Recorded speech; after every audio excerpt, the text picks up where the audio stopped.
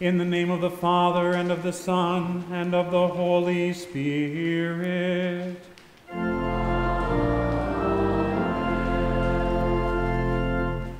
Beloved in the Lord, let us draw near with a true heart and confess our sins to God our Father, asking him in the name of our Lord Jesus Christ to grant us forgiveness. Our help is in the name of the Lord, who made heaven and earth. I said, I will confess my transgression unto the Lord, and you forgave the iniquity of my sin.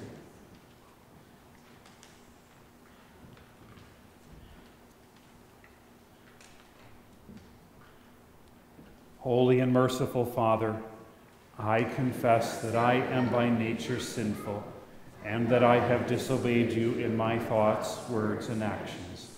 I have done what is evil, and failed to do what is good. For this I deserve your punishment, both now and in eternity. But I am truly sorry for my sins, and trusting in my Savior, Jesus Christ, I pray, Lord, have mercy on me, a sinner. God, our Heavenly Father, has been merciful to us and has given his only Son to be the atoning sacrifice for our sins. Therefore, as a called servant of Christ and by his authority, I forgive you all your sins in the name of the Father, and of the Son, and of the Holy Spirit.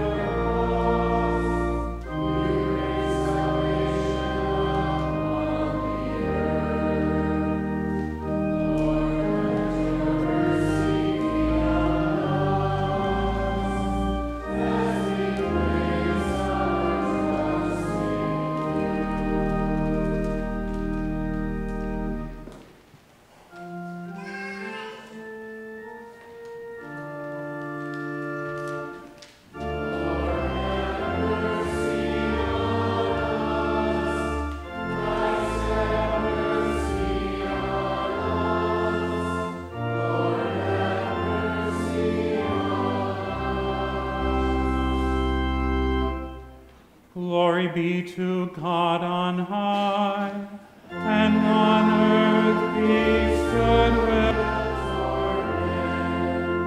We praise you, we bless you, we worship you, we glorify you, we give thanks to you for your great glory.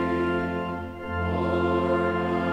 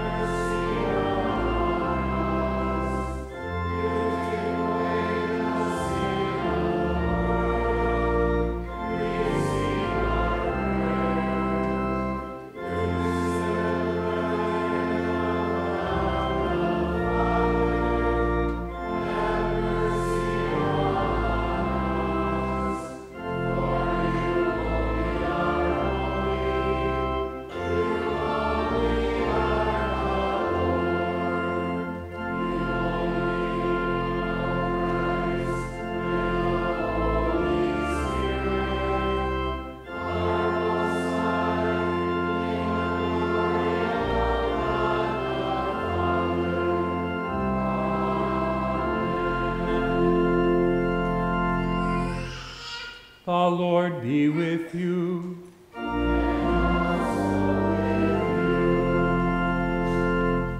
Let us pray.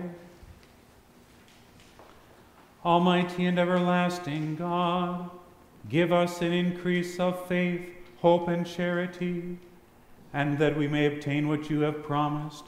Make us love what you have commanded.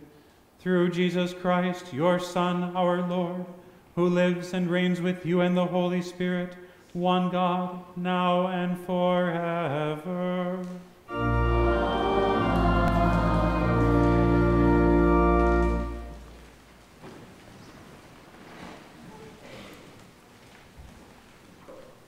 The first lesson for the 13th Sunday after Trinity is written in the second book of Chronicles, chapter 28. The Israelites took captive from their kinsmen 200,000 wives, sons, and daughters. They also took a great deal of plunder, which they carried back to Samaria. But a prophet of the Lord called Oded was there, and he went out to meet the army when it returned to Samaria. He said to them, "Because the Lord, the God of your fathers, was angry with Judah, he gave them into your hand.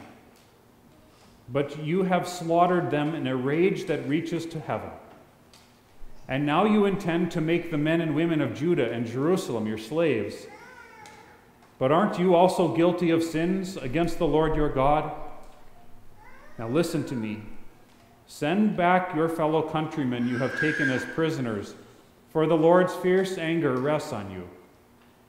Then some of the leaders in Ephraim, Azariah son of Jehohanan, Berechiah the son of Meshillemoth, Jehezkiah son of Shallum, and Amasa son of Hadlai, confronted those who were arriving from the war. "You must not bring those prisoners here," they said, "or we will be guilty before the Lord. Do you intend to add to our sin and guilt? For our guilt is already great, and his fierce anger rests on Israel." So the soldiers gave up the prisoners and plunder in the presence of the officials and all the assembly. The men designated by name took the prisoners, and from the plunder they clothed all who were naked. They provided them with clothing and sandals, food and drink, and healing balm. All those who were weak they put on donkeys. So they took them back to their fellow countrymen at Jericho, the city of palms, and returned to Samaria. This is the word of the Lord. Thanks be to God.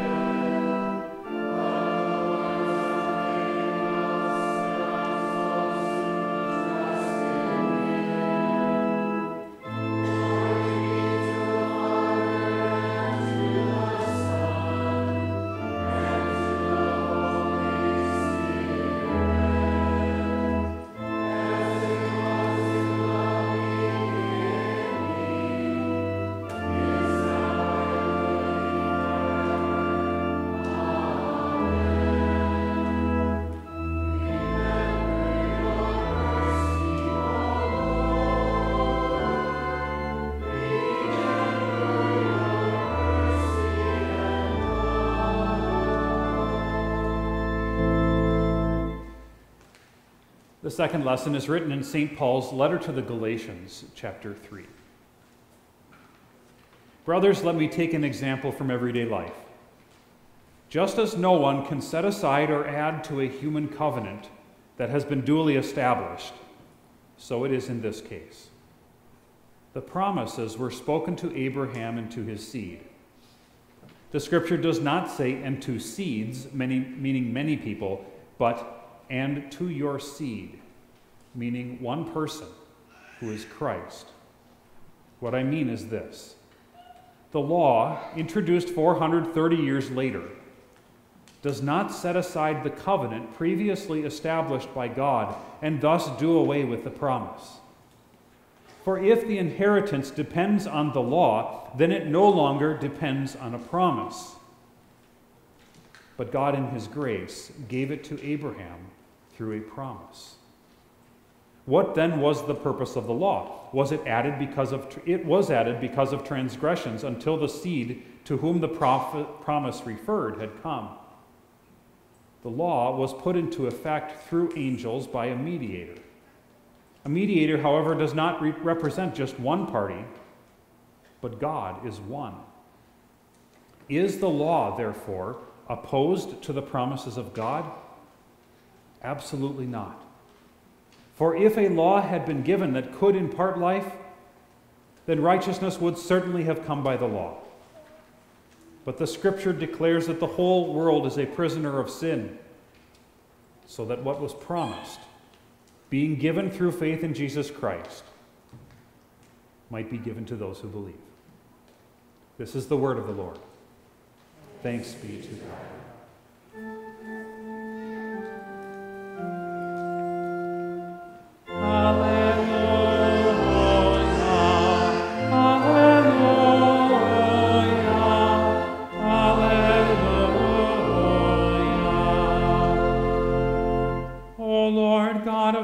Salvation, I cry out day and night before you. Alleluia, alleluia, alleluia.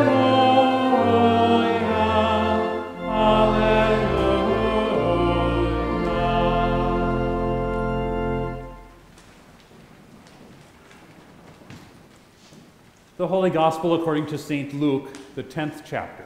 Glory be to you, O Lord. Then Jesus turned to his disciples and said privately, "Blessed are the eyes that see what you see. For I tell you that many prophets and kings wanted to see what you see, but did not see it, and to hear what you hear, but did not hear it." On one occasion, an expert in the law stood up to test Jesus. "Teacher," he asked, "what must I do to inherit eternal life?" "What is written in the law?" he replied. "How do you read it?" He answered, "Love the Lord your God with all your heart and with all your soul and with all your strength and with all your mind, and love your neighbor as yourself." "You have answered correctly," Jesus replied. "Do this and you will live." But he wanted to justify himself, so he asked Jesus, "And who is my neighbor?" In reply, Jesus said, "A man was going down from Jerusalem to Jericho when he fell into the hands of robbers. They stripped him of his clothes, beat him, and went away, leaving him half dead. A priest happened to be going down the same road, and when he saw the man, he passed by on the other side. So, too, a Levite, when he came to the place and saw him, passed by on the other side. But a Samaritan, as he traveled, came where the man was, and when he saw him, he took pity on him. He went to him and bandaged his wounds, pouring on oil and wine. Then he put the man on his own donkey, took him to an inn, and took care of him. The next day he took out 2 silver coins and gave them to the innkeeper. 'Look after him,' he said, 'and when I return I will reimburse you for any extra expense you may have.' Which of these 3 do you think was a neighbor to the man who fell into the hands of robbers?" The expert in the law replied, "The one who had mercy on him." Jesus told him, "Go and do likewise." This is the gospel of the Lord. Praise be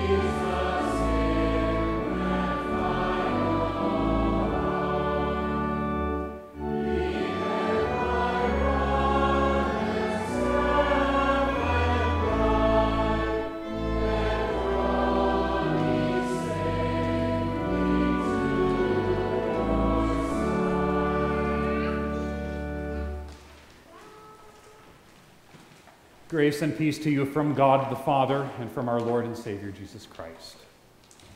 In the name of Jesus. Being a neighbor to someone is more than living next door to them.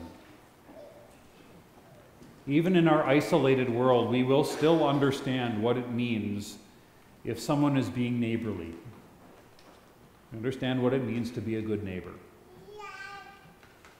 Of course, that's a lesson you could learn just about anywhere. You can learn it on Sesame Street or from Mr. Rogers. And at first glance, it seems like Jesus is teaching basically that same lesson in the gospel today. To a man who is not as good a neighbor as he should, to people who are not always good neighbors, Jesus teaches us to love our neighbor. But if we think that, then we have missed the whole point of Jesus' parable. Yes, Jesus tells us about loving our neighbors, but the whole neighbor question only comes up because of another question, the first question he asks. And that question is this, or that is asked Jesus, what must I do to inherit eternal life? This is not a question about civics. It's a lesson on salvation. And the single question, who is your neighbor, has answers that pertain to our salvation. On our lips, it's nothing but an excuse and condemnation. But on the lips of Jesus, it's mercy. It's pure gospel. Teacher, what must I do to inherit eternal life? Even though the expert in the law was certainly misguided, it wasn't a bad question. It's at least a good concern, something that we should all be concerned about. It needs an answer. I want to go to heaven. How do I get there? And if we're going to ask anyone, Jesus would be the man to ask. Answer me, Jesus, what do I got to do? And Jesus says, you tell me. What is written in the law? How do you read it? Jesus indicates that the answer to this all-important question is not to be pulled out of thin air. It is not to come from the man's own opinion. Jesus didn't say, well, tell me, how do you feel about it? Or what do you think? No, he says, what is written? It's something, this thing that is written, was something that the man had probably read hundreds of times. He had it memorized. He said, this is easy. Love the Lord your God with all your heart and with all your soul and with all your mind and with all your strength, and love your neighbor as yourself. And Jesus says, that's right. Do this. Do this and you will live. Now the man's next question does not come because the man is looking for instruction. He's not looking for guidance so that he would know which of his neighbors he is to love. The man, it says, wanted to justify himself. That is, he wanted to show and feel like he had fulfilled the law. And so he wanted to know how far he had to go in this loving the neighbor business. In other words, he wanted to know which people aren't my neighbors. Which people am I under no obligation to love? Because I really don't want to do more than I have to do. So for this man, who is my neighbor, is nothing but an excuse looking for a loophole. But what's even more appalling than this is this man's presumption that the first table of the law, love the Lord your God with all your heart, so that was no problem in his mind. So who is the neighbor that I'm supposed to love? Is it the people that I meet each day? Is it just people of my economic status, the people of my skin color, people of my rank and above or below? Is it just people of my faith or people of my circle of friends, people I like, people who like me? I mean, there's got to be a cutoff somewhere. What about people I disagree with? What about people who rub me the wrong way, who vote the wrong way? What about people that hate me, who call me names, people who I don't even know? Do I have to love them too? Who's my neighbor? It's a question that tries to draw a line in our lives and the people in them, as though God really has no business telling us how to treat people on the other side of the line. when we think that there are certain people who have behaved in certain ways, people who live certain kinds of lives that we really don't need to love. That either don't deserve our love or we don't want to give it to them. That they don't deserve our love and we don't want to give it to them, whether that's because of something they did or just because of who they are. And we will use that to justify ourselves. Especially when other people are in the wrong, when they have wronged us or they have done wrong and lived a wrong kind of life. We do it to make ourselves feel better about our lives and our actions. And we think to ourselves, how can God really expect me to be patient and loving with these people? And I feel like I'm a pretty good person, so it must be them that's wrong and not me. Jesus' parable of the Good Samaritan shows us that that's simply not true. And though all along we claim to love God with all our heart and soul, mind and strength, our "who is my neighbor" question just proves that love for God is thrown out the window. That's why Luther brilliantly taught us the meaning of every commandment is this: we should fear and love God. That. Every time we fail to love our neighbor, we just show what we really think of him and his commands. Oh, I love God. Everyone loves God, but not enough to obey his commands. So Jesus says, do this and live. The reverse is also true. Don't do this and, well, you guessed it. If you're at least a little more honest than this expert in the law at this point, maybe you feel like you've been punched in the gut, robbed of everything that you had, left for dead on the side of the road. And maybe you should. Maybe instead of always trying to excuse ourselves and justify ourselves, we should be crying out for help, crying out for mercy. What are the chances that someone will come along and help? The man's question to Jesus was, "Who is my neighbor?" Jesus' answer to that question was another question after he told a story to set the stage. But Jesus doesn't ask, who is the Samaritan's neighbor? I said at the start that this really isn't a lesson on who is your neighbor. Your neighbor is anyone who needs you. But Daniel Tiger or Mr. Rogers could have told you that. Jesus wants to get you to heaven, to eternal life. And so the question he wants to answer, Jesus asked the man, which one was a neighbor to this man? To this man who was deprived of everything he held dear, mugged and beat up and left for dead. He couldn't just pick himself up with sheer will and determination, set himself back on the road and go his own way. No, none of that. Instead, a Samaritan finally comes along, an unlikely source of help, considering their people's history. He dresses and puts bandages on the man's wounds. He puts him on his own animal and leads him to an inn, and he cares for him. And then when you think he's done enough for this poor man who he was under no obligation to help anyway, he sees to the man's care and recovery, promises to pay whatever it costs. Who does that? Who treats people like that? Cares for people like that? Loves people like that? There can only be one answer to that question. And it's not you. When Jesus asks which one was a neighbor, he could just as easily be asking you, who is your neighbor? That is, who was a neighbor to you?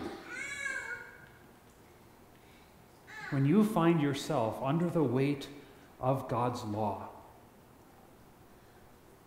when your conscience and the commands of God run over you like a truck, burden you, trouble you, you realize that you are unable to love God with all of anything. And when you understand that love your neighbor actually means all of them, all the time, the answer is not to take a deep breath and try harder to be more like a good neighbor, more like Jesus. The answer is to let Jesus be a neighbor to you, to be the neighbor that we needed him to be. When Jesus asks, "Who is my neighbor?" he's inviting you to see in his description of the Samaritan himself. He's the one they hated. His enemies even once accused him of being a Samaritan and demon-possessed. The Lutheran theologian Johann Gerhard put it this way: the true Samaritan came to us. He took on a true human nature, was beaten and wounded, so that in his divine and human nature he can cure us by his healing remedy. He soothes our wounds with the oil of the holy gospel, and because of our remaining sins, he uses the bitter wine of the cross. He carries us upon his shoulders, leads us into the haven of the church, and lets us be cared for and attended. And whatever is used by his servants to heal men's souls, he will richly reward upon his return. The Good Samaritan is a neighbor to you. Where the law has left you helpless and alone, he is present with you. Where you've been left beat up by guilt and shame, he applies the healing salve of absolution and binds your wounds with his word of forgiveness. You were left for dead. But to you, he applies the medicine of immortality, his holy body and blood. And where there is forgiveness of sins, there is also life and salvation. Jesus has provided the medicine and the care, but he knows that your rehabilitation and recovery will take some time, and it'll take some money. And so he also sees to your ongoing care and healing through his church, his word and sacraments. And he promises that even if some of those expenses come out of your own pocket now, in the form of offerings toward his healing work, or in the form of time and energy and service to the church, that others, our children, our neighbors, might also receive our Good Samaritan's care. He promises that he's good for it. Nothing can be wasted. He'll repay everything. The same question, who is your neighbor? We use it as an excuse. It condemns us. But on the lips of Jesus, it's pure mercy. Jesus is so neighborly to us that he doesn't leave us in our sin and our foolish questions about how much we need to do. He sees us lying there and he gets down to help. He stoops down where we need him the most. And so this neighborliness that gives a new meaning to Jesus' words then at the end, go and do likewise. He's not just saying, just go and do like Jesus did. Jesus is the Good Samaritan. He is the good neighbor. Likewise means like he did for you. Your neighbors, all of them, are those who are likewise objects of his love. So your love and service to them is not mere duty or obligation, not just something that you have to do. It's really love. But it's his love. From your neighbor to your neighbor. Amen.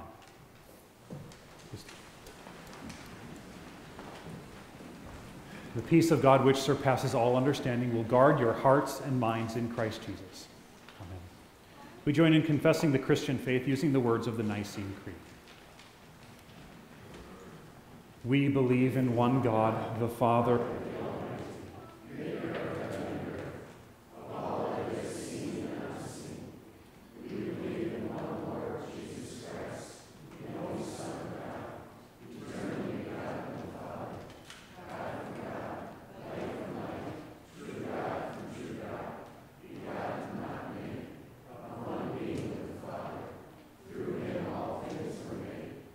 For us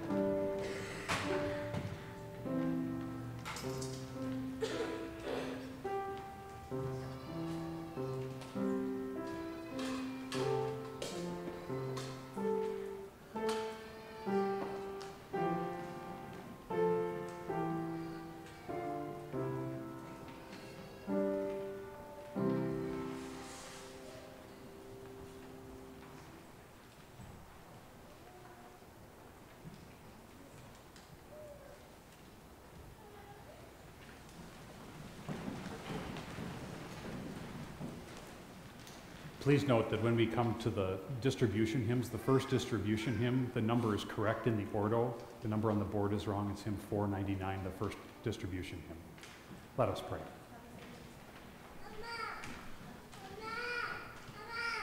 For the church throughout the world, and especially this congregation, that we would not bypass those in need, but rather be filled with God's love and grace to care for all our neighbors, let us pray to the Lord.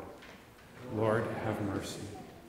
For the Lord of the harvest to send forth workers into his vineyard, that through their service the world would know the compassion and care of Jesus Christ, let us pray to the Lord.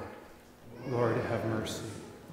For those who suffer violence and evil in this world, that God would provide safety, comfort, and healing, let us pray to the Lord. Lord, have mercy. For those who are enemies of God and his people, that by the working of word and spirit their hearts would be softened, and they would be given the gifts of repentance and faith, let us pray to the Lord. Lord, have mercy. For a good harvest, protection from untimely and inclement weather, and abundant provisions for all, let us pray to the Lord. Lord, have mercy. For all governments and those in authority, that they would justly and wisely use their position and authority to promote the general welfare of us all, let us pray to the Lord. Lord, have mercy. For all the sick and the suffering, especially Jean Jesuits, who suffered a stroke, that God would provide care and rest for them, and according to his will, a restoration to earthly health, let us pray to the Lord. Lord, have mercy. For all husbands and wives, that they may live in love and faithfulness in their vocations, serving one another in love, and with thanksgiving for 71 years of marriage for Harold and Lila Jesuits, let us pray to the Lord. Lord, have mercy. For the church triumphant and the church militant, that all who have received the inheritance of eternal life in Christ would be united forever in a holy communion and dwell in the promised land of the new heavens and new earth to come on the last day. Let us pray to the Lord. Lord, have mercy. Into your hands, O Lord, we commend all for whom we pray, trusting in your mercy, through your Son, Jesus Christ our Lord. Amen. The Lord be with you.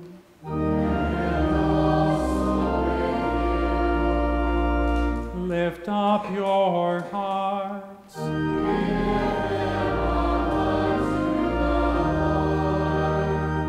Let us give thanks to the Lord our God.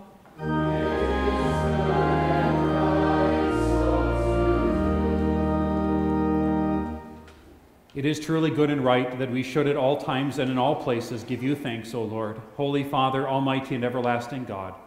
Through Jesus Christ our Lord, who having created all things, took on human flesh and was born of the Virgin Mary. For our sake he died on the cross and rose from the dead to put an end to death, thus fulfilling your will and gaining for you a holy people. Therefore, with all the saints on earth and hosts of heaven, we praise your holy name and join their glorious song.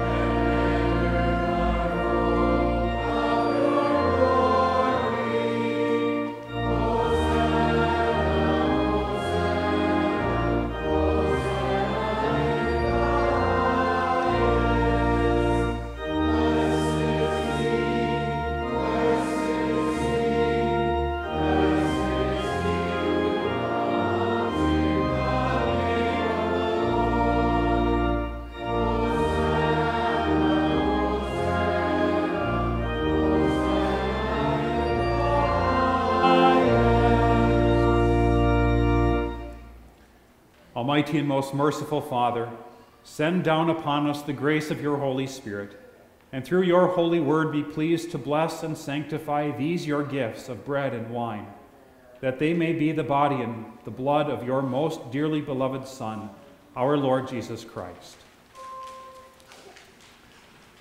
Our Lord Jesus Christ, on the night when he was betrayed, took bread, and when he had given thanks, he broke it and gave it to the disciples and said, Take, eat, this is my body, which is given for you.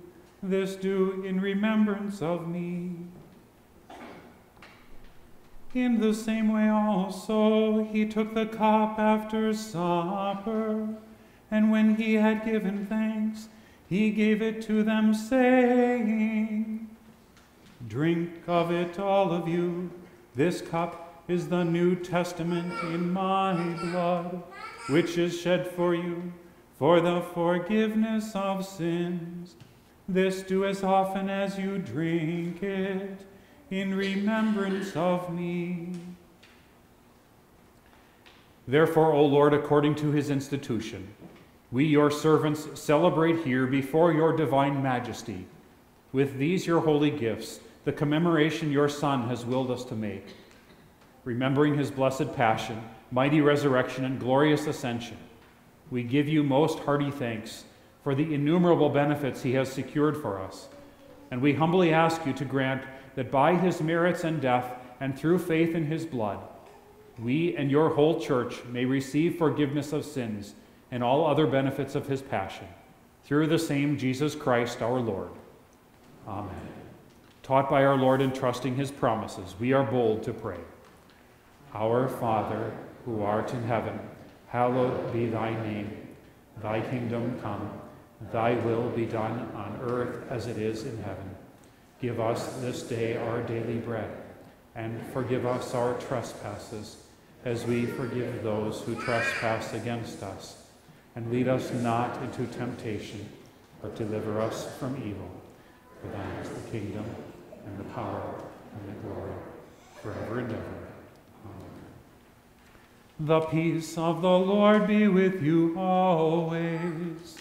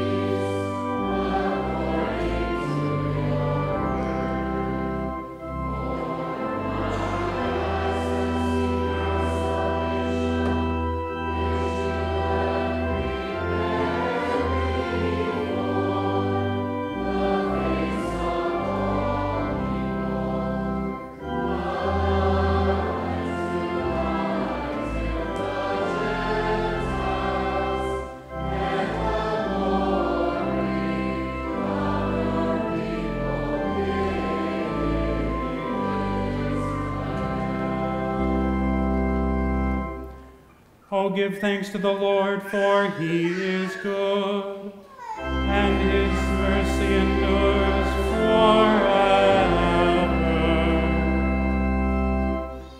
We give thanks, Almighty God, that you have refreshed us with this holy supper. We pray that through it you will strengthen our faith in you and increase our love for one another. We ask this in the name of Jesus Christ our Lord, who lives and reigns with you and the Holy Spirit, one God, now and forever.